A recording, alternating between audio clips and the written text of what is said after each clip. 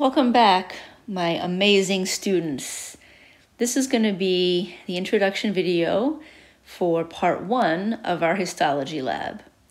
So here's how it's going to work. We've broken down histology into 2 labs, all right? And as you're going to see on Blackboard, there is our actual lab sheet that I've pulled up here. And this just gives you a rundown of the tissues that you're going to be responsible for knowing, right? And it says that right here, right? There's 20 total tissues. For part 1 of the lab, so our first week, we're going to be covering epithelial and muscle tissue. So that's what I'm going to be talking about in this video. And then next week, we're going to be talking about connective and nervous tissue. All right? But for this first video, this week you're going to have the microscope lab, but then also, because there's so many tissues, I encourage you to get started with the tissues. So do the microscope lab first, and then get started with the first part of the histology, which is going to be epithelial tissue and muscle tissue. Are you ready? Even if you're not ready, here we go. So histology is the study of tissues, and we're going to be talking about 20 total, okay? And for each of those 20 tissues, you're going to need to be able to identify it by a picture. And I mean a real picture of what you would see in a microscope. So that's the first thing I'm going to be reviewing with you in this video.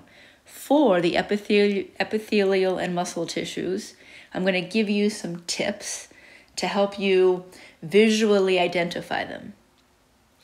And then, after you're able to identify them by picture, you're going to have to know one location of where that tissue is found in the body and one function of that tissue. So really, there's 20 tissues, but for each of those 20, you have to know one location and one function, so it's really 60 things. This is why I'm encouraging you to start this week with the tissues, okay? Now, the tissues can certainly be overwhelming at first. However, out of the 20, there's probably a couple that you already are going to be able to identify. You probably will be able to identify what nerve tissue looks like. Adipose is really unique. Blood, you're going to be able to identify that. Bone is pretty easy. So if you already think that there's 4 or 5 that you are going to be able to identify probably already, it's really not a big ask. And I don't mean to give you a bad harbinger of the future, but when we get to the bones, you're going to have to know 90 plus bone structures. You're going to have to know 40 plus muscles. So I encourage you to do well on the tissues. There's not as many to know, and even if it seems overwhelming at first, you can absolutely do it. You just have to put the time in, and it really is all about memorization. Okay, enough of me blabbering on. Let's get to epithelial and muscle tissues. Now, in addition to the main lab sheet, you're also going to see on Blackboard a PowerPoint, and this is what I'm going to use because it has the pictures, right? So this is what I'm going to use to go through what each of these different tissues is like. But you're also, hold on, there we go. You're also going to see something called tissue practical review. And these are all 20 tissues unlabeled in random order. So this can be a good way. Sometimes people like to make flashcards as a way of just memorizing them. So I'm giving you some great resources. All right, so let's tackle epithelial and muscle tissue. Okay, now what are going to be some keys for identifying epithelial tissue? It's going to have something called free space. And what I mean by that is there's going to be some part of the microscope slide where there's no tissue. So you see in the middle here, there's no cells in that part of the tissue. It's just free. So that's going to be a characteristic of all epithelial tissues. Let me go ahead to some other ones. In this case, the free space is in the absolute middle of each one, of each cell. Let's give some other ideas. Here, the free space is in the middle. Oh, wrong one. Here, the white free space is in the middle. Okay? Or, I'll show you just one more, not to belabor the point. Or the free space might be at the edge. And the reason that there's free space, is what I call it, is because epithelial tissue tends to surround things or line our body organs. Skin is a great example of epithelial tissue. I'll show you the skin. This is what the epidermis of the skin looks like. So we see free space because this is the skin, and the skin butts up against the outside of the body, for example. So this is going to be a key for epithelial tissue. Let me just go ahead to muscle tissue, and I'm sorry, there's no other way that I can scroll. But if you look here, this does not have free space. I mean, you might see a little bit of white in here, but it's not the same. There's not an area of free space on one end, or there's not an area of free space in the middle of something. So the other tissue types will take up the whole microscope slide. But epithelial tissue will have some free space. So that is one characteristic. There's some other things that we'll talk about in lecture, whether you have me or someone else for lecture. But I'm only talking about what we need to know for lab. There is something else interesting about epithelial tissue. It is always bound by connective tissue underneath. And it's not often that we can say always.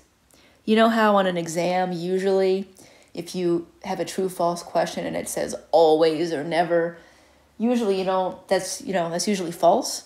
But here is a case where we can say always. Underneath, so from here to here, is the epithelial tissue. At its base, this darker red is connective tissue. Not a big deal in terms of learning how to identify these tissues, but if we were in the lab and I was going to actually have you get a stomach slide, this picture here is of the stomach.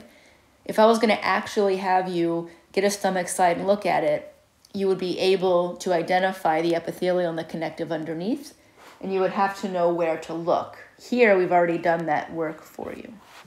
Okay, so epithelial tissue has a free space. So when you're on the tissue practical, we've got 20 pictures, one of each. This is a way you can start to go through the process of elimination. Maybe the first question you ask yourself is there free space? And if the answer is yes, then you're going to start to think epithelial tissue. Now, once you know it's epithelial tissue, it's actually pretty simple because the types of epithelial tissue are named based on how many layers there are and the shape of the cell. Isn't it nice, people? So often scientists have these crazy names for things, but here we actually have something that makes sense. And this is why we're starting with this at the beginning of our tissue lab. It will get harder in the connective tissue. But here we see, let's see, 1, 2, 3, 4, 5, 6. So we have 6 epithelial tissues to know, and they're all named by the number of layers and the shape. It's pretty simple. If an epithelial tissue has one layer only, it's one layer thick, then it's named simple. If it has 2 or more layers, it is said to be stratified. We'll talk about pseudostratified when we get to pseudostratified columnar. Let's just start with simple versus stratified. If an epithelial tissue has one layer, it is called simple. If it has 2 or more layers, it is called stratified. After you identify that, then we look at the shape of the cell. Is it flat, squamous, like a pancake? Is it square? Is the shape of each cell square, then it's cuboidal? Or is the shape of each cell column-like? And then we can mix and match. So look at our first example, simple squamous. Just by looking at that, we know it has one layer, and the cells that make it up are flat. Perfect. By the way, a lot of people say squamous, simple squamous. I say simple squamous. Say it how you want. It means flat. So these next couple slides review the same thing that I already said. Let's get right to the tissue types. So our first tissue type is simple squamous. Has one layer, and the cells are flat. Now, when I look at this picture, to me, it looks like a desert floor. I'm going to give you some tips that have helped me. Maybe it sinks in with your brain, maybe it doesn't. But it is helpful if you can think of something. To me, this looks like a cracked desert floor. The free space here is in the middle. Now, in terms of function and location, you could list a bunch of functions and locations. And in fact, as long as you give me a function or location that's true, you'll get the points. But if you want, go along with me here, because I'm going to give you, for each of these, I'm going to give you one location and one function, just to make life easier. So one of the most common places that we think of for simple squamous epithelial tissue is in the lungs. More specifically, they're found in the alveoli, the air sacs of the lungs. And because it's one layer, it's thin, right? Simple squamous, it's one layer. In the case of the lungs, this is going to allow for diffusion of gases. In this case, the structure matches the function, principle of complementarity, right? Here in the air sacs of the lungs, we want them to be surrounded by a thin tissue type because we want gases to actually be able to diffuse through it. It wouldn't make sense to have a stratified tissue here with 20 layers. As we're going to find out, that's going to be more of a function of protection to have many, many layers. But in the case of a simple epithelial tissue, it's more likely that we want to allow for diffusion or filtration or something. In this case, diffusion of gases. All right, good stuff. Let's talk about simple cuboidal. Well, we know that it has one layer because it's simple, but now the cells are cube-shaped. Now, in this picture, it can be a little tricky, but let's unpack it. In this picture, each one of these is a cell, but the cells happen to align themselves in a little circular shape, and the free space is in the middle. So it is simple cuboidal because the layer of cells that surround that free space is one layer, right? It's one layer, and the cells are cube-shaped. Simple cuboidal. One place that we find this is in the kidney tubules. Now, if you choose to memorize this location, you're going to have to say kidney tubules. You can't just say kidneys, because other places in the kidneys, aside from the tubules, are actually made up of other tissue types. But it is in the kidney tubules that we have simple cuboidal. And the idea here, you could use secretion or absorption. I would accept that. But we know what the kidneys do. They filter the blood and produce urine. So here again, we want to have only one layer because we want this part of the kidney to be able to filter the blood, or filter the filtrate, which we'll talk about in A&P2. Now, when I look at this picture, it kind of looks like someone put together, it's almost as if you were holding a bunch of straws, you know, like you took a bundle of straws and then you looked out at the top of them. And we're only seeing the tops of the straws. That's kind of what it reminds me of. But you use whatever way that makes sense to you. All right. Now it makes sense that we've had simple squamous, we've had simple cuboidal. It only makes sense now that we have simple columnar. So it's one layer, but now the cells are column-shaped. And this is the picture we talked about in our example at the very beginning. Here, each example of simple columnar is one layer. And then if we look at the cells, wouldn't you say that they are column-shaped? Yeah, pretty much, right? These dark little guys are the nuclei. One layer of column-shaped cells.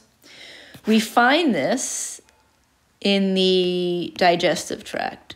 So this happens to be a stomach, but we'll also find simple columnar epithelial tissue in the inner lining of the small intestine. And one main function is absorption. In the small intestine, this is how we absorb nutrients. So again, you could pick any of the functions or any of the locations. I'm just trying to give you what I think to be our really common examples of the tissue type and pretty as easy as I can make it. So simple columnar, one layer of column-shaped cells, free spaces in the middle. We find it lining GI tract organs, and its one function is absorption. Excellent. Now, we have this special case called pseudostratified columnar. And what's happening here is it's pseudo-stratified. So it looks stratified, but really isn't. It's like fake stratified.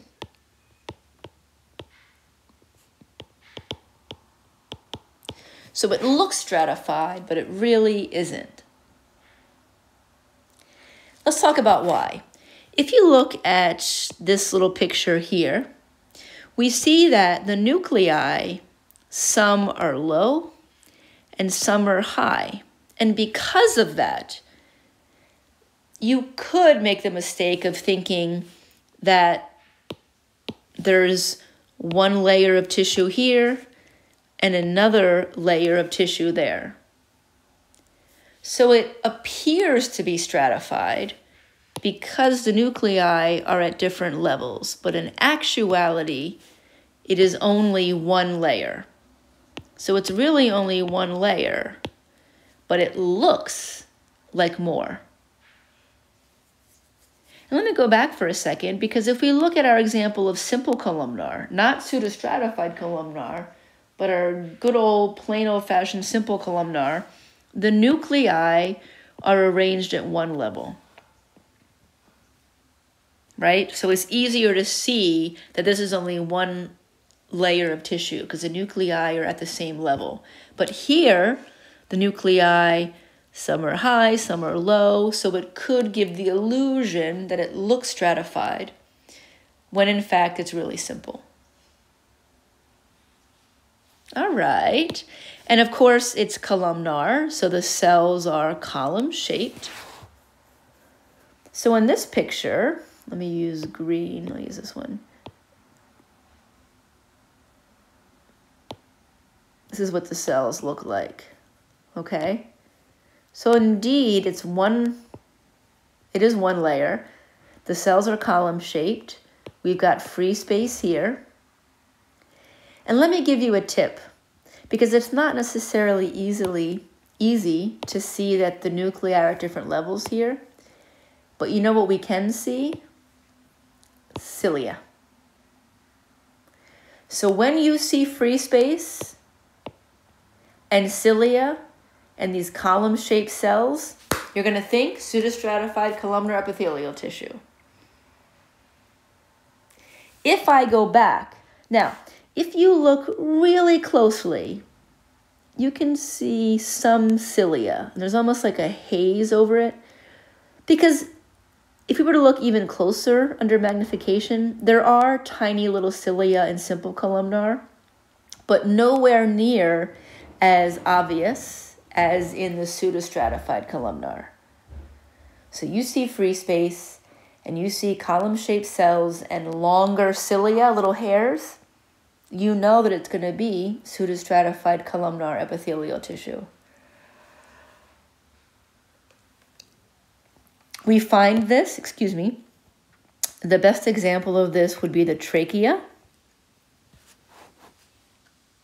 And you could pick any of the functions. You could say secretion, because we do secrete mucus at the trachea. You could say filters debris, because the cilia helps to filter out debris.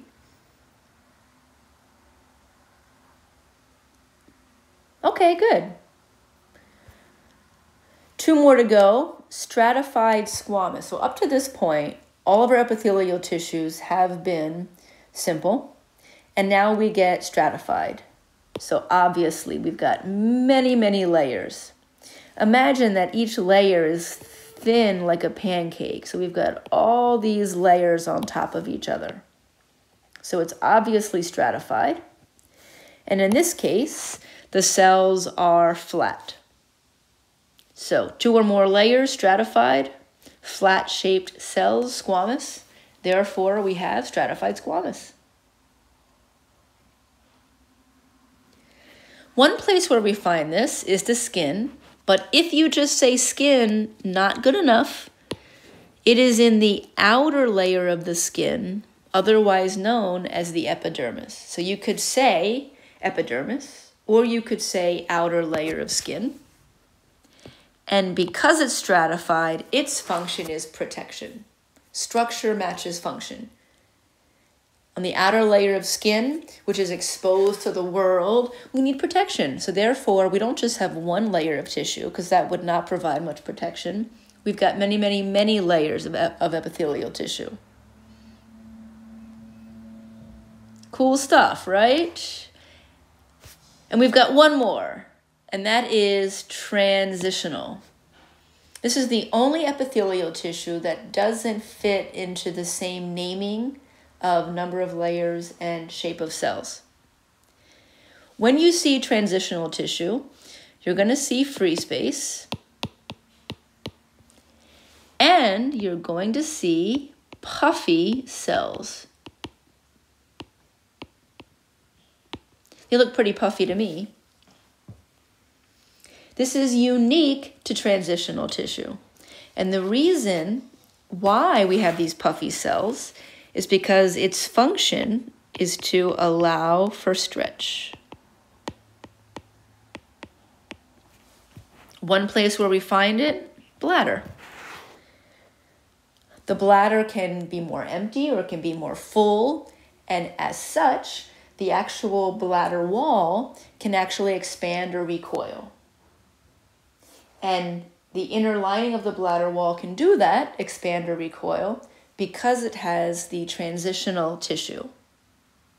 So you're not going to be counting layers or shapes of cell.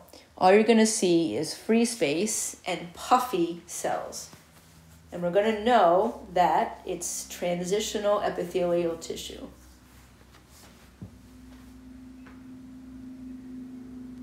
Excellent.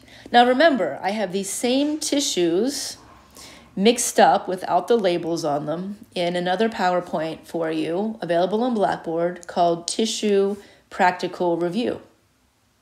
Pseudostratified ciliated columnar epithelial tissue, stratified squamous epithelial tissue. Some of these we haven't gotten to yet, simple cuboidal epithelial tissue, okay? Now, we've been together for a couple of weeks now. You may not know this about me, but we're probably getting to that point. I'm not always going to make things as easy because I want you to really know these. And if I tested you on these same pictures? Well, then it would just be like playing that memory game as a kid where you turn the cards over and then one at a time you turn 2 over until you can match them up. Well, I don't want to test your ability to match. I want you to know the characteristics. So certainly use these pictures to study from, but don't use these pictures alone. Let me find transitional in here. Let's see. There's transitional.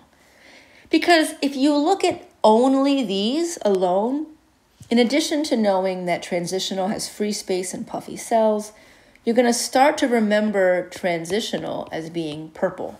Because in this picture, they stained the microscope slide with a purple color. But guess what? Not all transitional tissue is going to look purple under a microscope. It just depends on whatever color dye they use.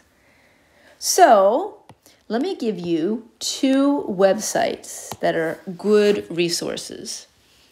If you just go into Google and you search University of Kansas Histology, they have some great pictures. They have more pictures than we need to know.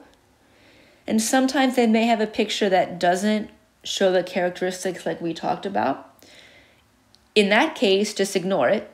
But there's going to be plenty of other pictures that we did cover that have the same characteristics. Another one that you can go to if you just type in Loyola University Histology.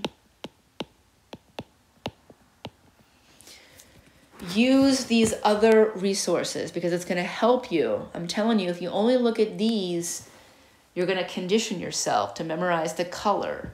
And I want you to not just be able to match, I want you to be able to really understand the characteristics.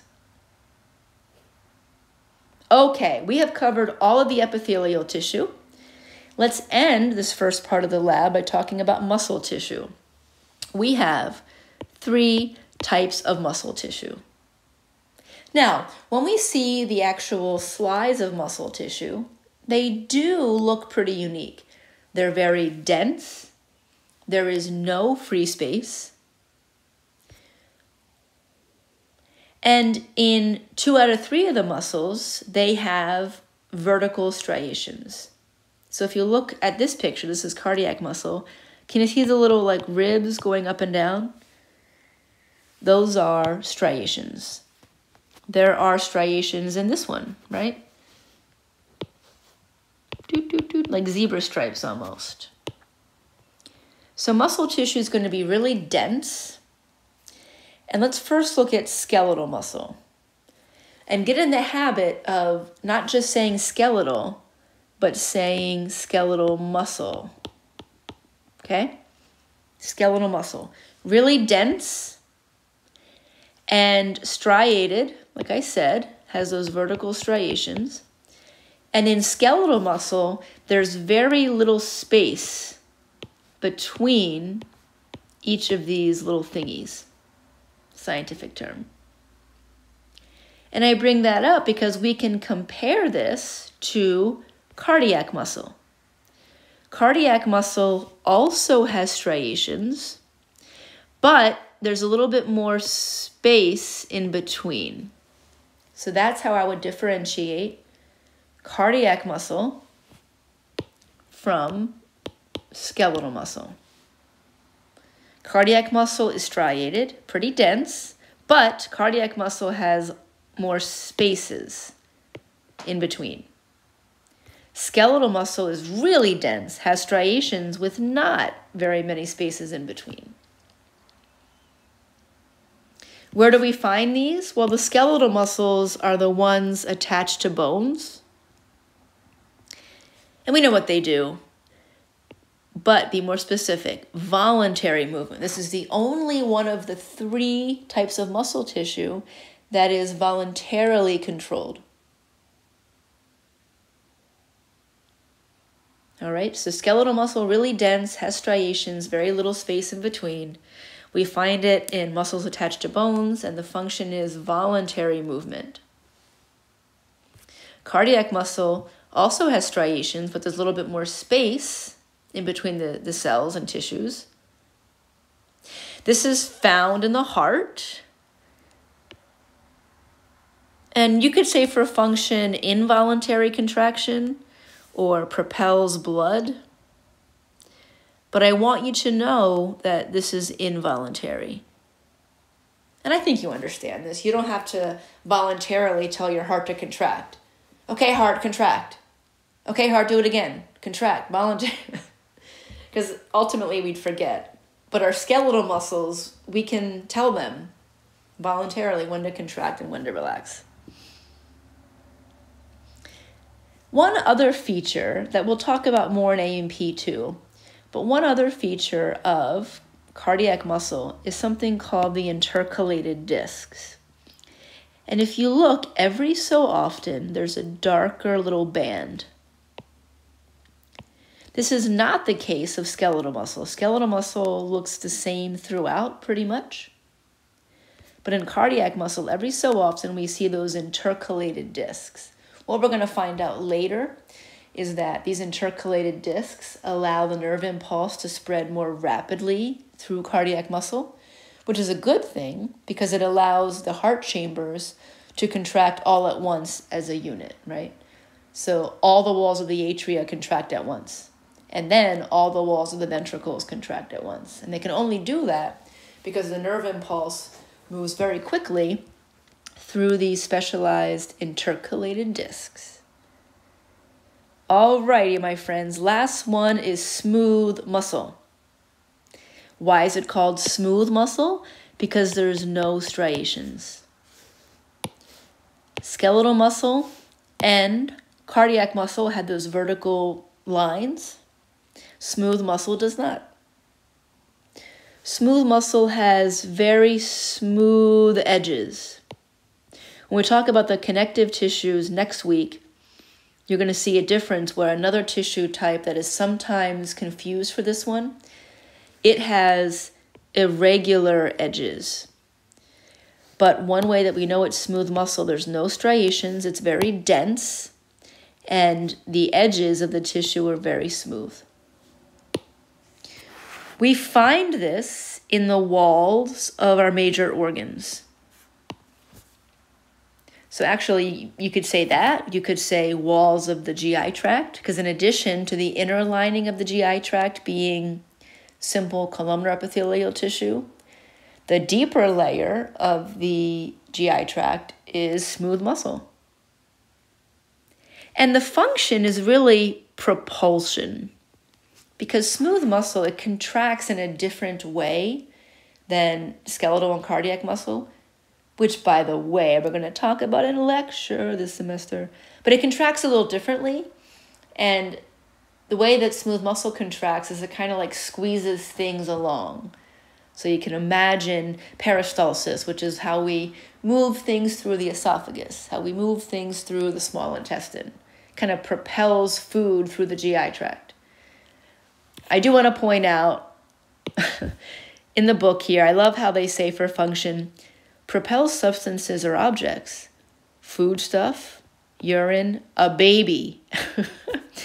Because indeed, the uterine wall is made up of smooth muscle, which during childbirth contracts to help push the baby out.